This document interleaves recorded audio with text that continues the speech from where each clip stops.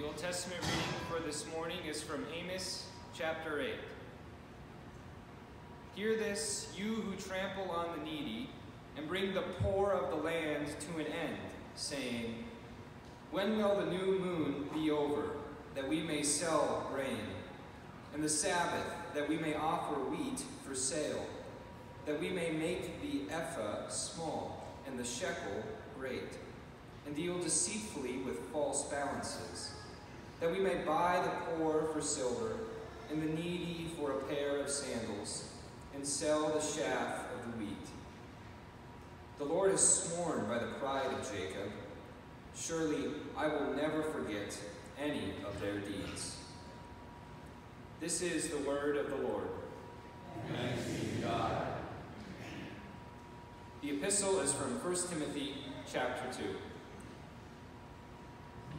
First of all, then, I urge that supplications, prayers, intercessions, and thanksgivings be made for all people, for kings and all who are in high positions, that we may lead a peaceful and quiet life, godly and dignified in every way. This is good, and it is pleasing in the sight of God our Savior, who desires all people to be saved and to come to the knowledge of the truth.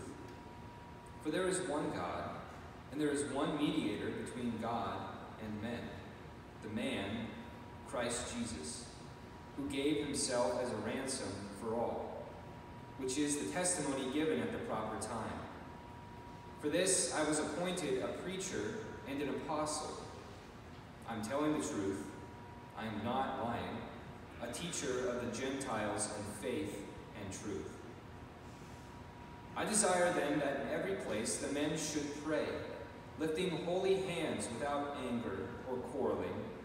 Likewise also that women should adorn themselves in respectable apparel, with modesty and self-control, not with braided hair and gold or pearls or costly attire, but with what is proper for women who profess godliness with good works. Let a woman learn quietly with all submissiveness. I do not permit a woman to teach or to exercise authority over a man. Rather, she is to remain quiet. For Adam was formed first, then Eve. And Adam was not deceived, but the woman was deceived and became a transgressor. Yet she will be saved through childbearing, if they continue in faith and love and holiness with self-control. This is the word of the Lord. Thanks be to God. Please rise.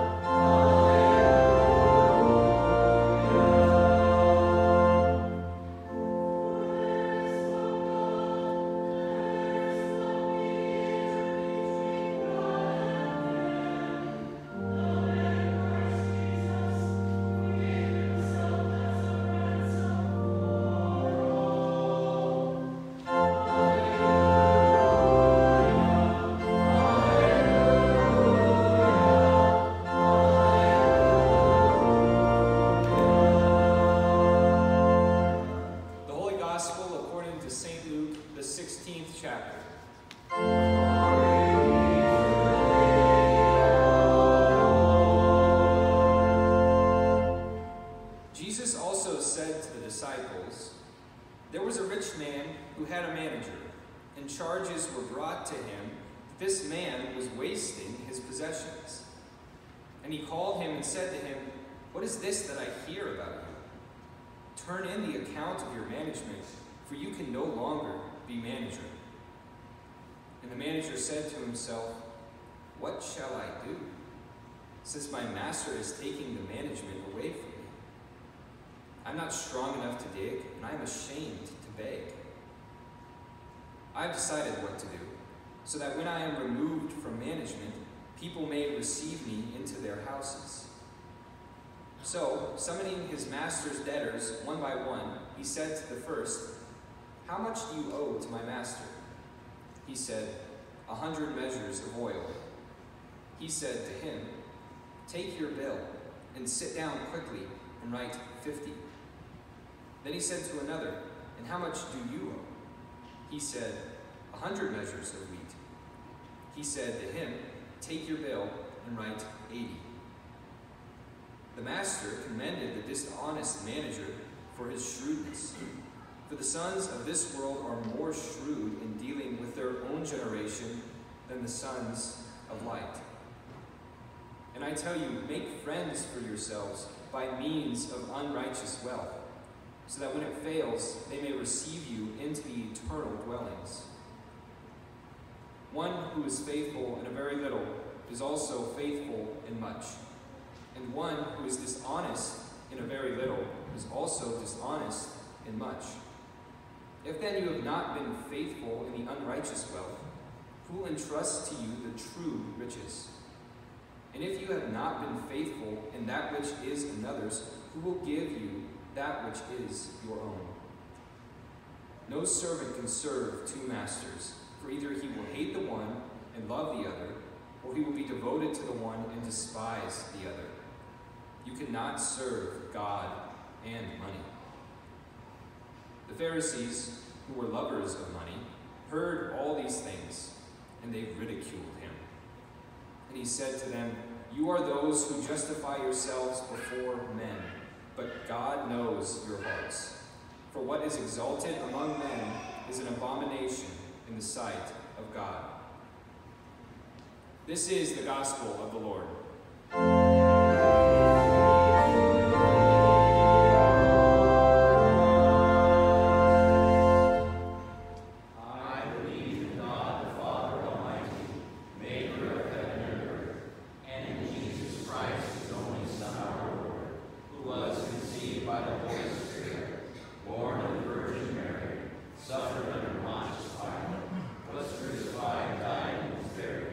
He descended into hell.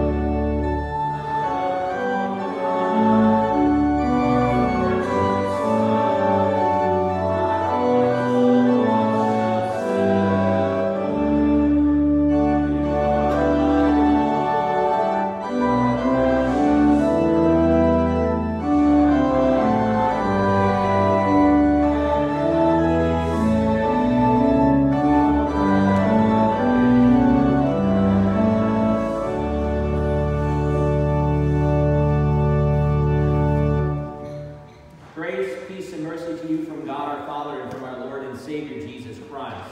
Amen. The basis for our message this morning is primarily from our gospel lesson in Luke chapter 16. Dear brothers and sisters in Christ Jesus our Lord. I was just discussing with Pastor Stecker in seminary in Garrison that many people have said that this story, this parable found in Luke 16 is one of the more difficult, if not the most difficult parable to interpret. Because as you hear about it, you're going, is Jesus telling us that we can be dishonest and will be commended for it? Is that what Jesus is saying? No, but we'll get to that. But what might help us to understand this parable is the parable, or the stories right before this in Luke chapter 15. Last week we heard two of them, the parable of the lost sheep and the parable of the lost coin. But the big parable in between these is the parable of the prodigal son. Remember that story? There was a dad who had two sons, and the younger son, well, he wished his dad was dead, so he asked for the inheritance, and his dad gave it to him, and he went away and he wasted his dad's possessions. And yet he comes to his senses, and he comes back, and his dad welcomes with him open arms. And then there was the older son who was not really pleased with what was going on, and the father and the older son have this conversation, and the dad says, aren't you glad that your younger brother is back? And we're not told what happened. Well, here, Jesus kind of goes along, he's speaking to the disciples, and the story is this. There was a rich man, a boss, a lord, a master, who had a manager, a steward. And word had traveled and got to the boss, the manager, the lord, that this steward, this manager, was wasting his master's possessions. So he calls him, he says, what is this that I've heard? Are you doing this? Bring me the books. And so the manager, the steward, leaves, and he's thinking to himself. In fact, he talks to himself, he says, well, what am I going to do? I'm not strong enough to dig. I'm not going to beg, because I'm too proud to do that. He says, I know what I'll do. And he gathers together those who owed his master's stuff. And we have one here about someone owing 100 measures of oil. And he says, I want you to write down 50% of what that is. Quickly do it. And the next one comes in, how much do I owe? 100 units of wheat. Write down that you only owe 80. I'm sure the list went on and on and on. And Jesus tells us in the story that the boss, the Lord, commended this dishonest manager, this dishonest steward, for his shrewdness, for being street smart, or realizing what the great joy and mercy and generosity that the boss had. Now the question is, what is Jesus teaching us here? What's the point of this story that he tells us? Well, I think we are often like that, like the dishonest steward. We squander God's possessions, his wealth that he gives to us. Jesus calls it unrighteous manner, unrighteous wealth. Those things that are of this world, money, possessions, in of themselves, they're not bad, they're not sinful, but they don't gain us salvation. God gives them to us. He's more than willing to do that. We pray in the Lord's Prayer, the fourth petition, and give us this day our daily bread, and God does that for you and for me. But how often do we squander the unrighteous wealth that God gives to us? Jesus warns us that it can become very easy to be slaves, servants, to that unrighteous manna. He says, between God and this unrighteous manna, you're going to serve one of them. You're either going to love one and hate the other, you're going to be devoted to one, despise the other, and he says, you cannot serve God and money at the same time.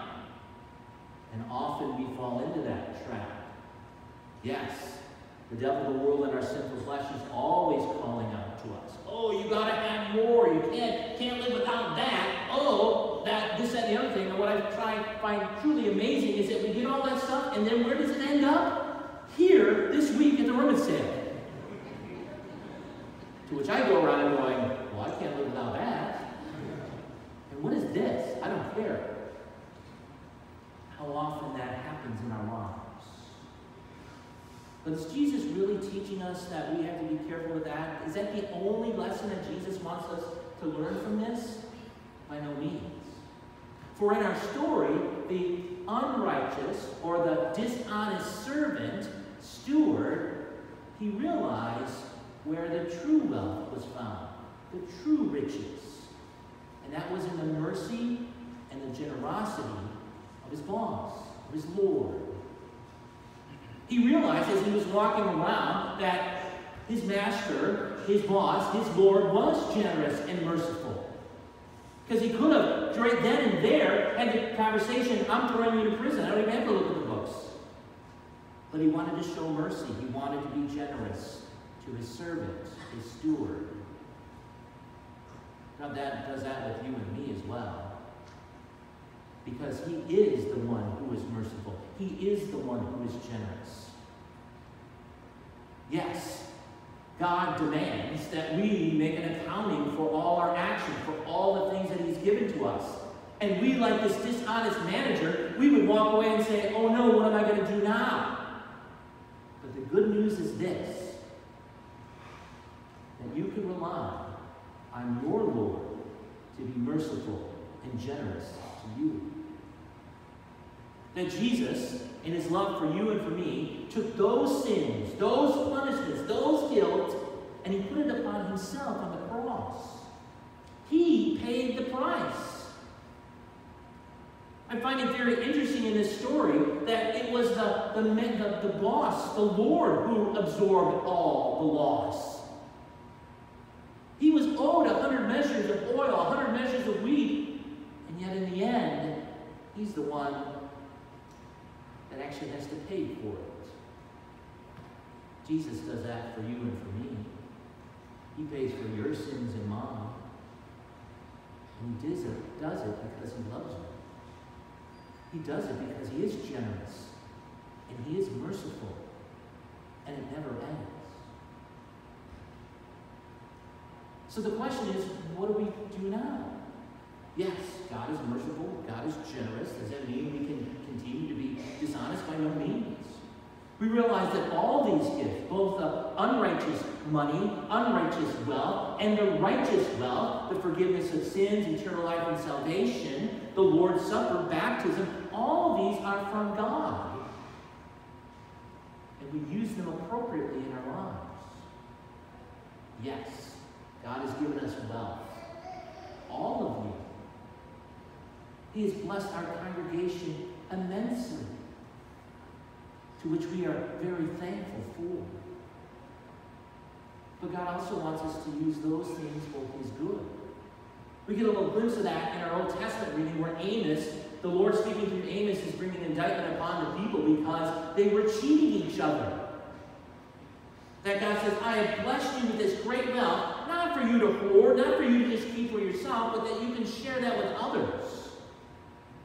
This story about when's the new moon going to be done, or when's the Sabbath going to be done. There were certain times in the Old Testament where they were not allowed to do commerce. But they were waiting, when do we get to do it? When do we get to do it? A little example is this. Isn't Black Friday supposed to be on Friday and not starting on Thursday night? On Thanksgiving? Just saying. That's what they were thinking. They were saying, let's make the units small, the ephod, but the shekel great. Let's have dishonest scales so they would put their thumbs on the scale and say, oh my, that's like 10 pounds. Doesn't look like 10 pounds. Well, that's what the scale says. God wants us to be generous with our unrighteous wealth so that others could hear about the righteous wealth. That God forgives them, that God gives them eternal life, that God gives them salvation. That's what God wants us to be doing. He wants us to be faithful in the gifts that he's given to us.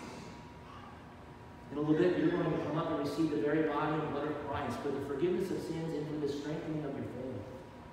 Realize that in this wonderful meal is the greatest of all riches that you could ever receive.